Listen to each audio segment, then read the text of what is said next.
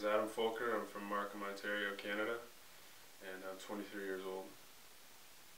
Growing up in Canada, I started playing at a very young age. Both my parents played basketball, so they kind of coached me growing up. I have an older brother who's 2 years older than me, and he also played. So there was a lot of games in the driveway, growing up. Me and my brother going at it, and I played since I was a little kid. Played obviously through high school and middle school, so played my whole life. I chose UC Irvine because of obviously the community that surrounds it. Irvine, it's a fantastic place.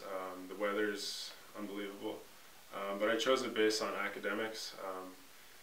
And also, I'm a business major, so Orange County, in terms of networking and just business opportunities, was a phenomenal opportunity for me, and I decided to take advantage of that. What was it like coming back from your injury? It was tough.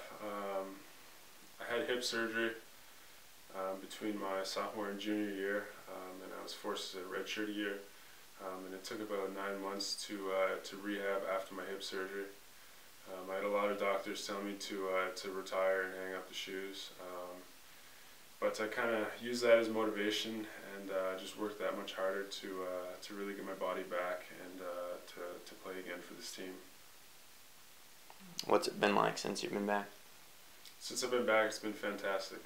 We've gone through a lot of changes here at UC Irvine, and all of them for the better.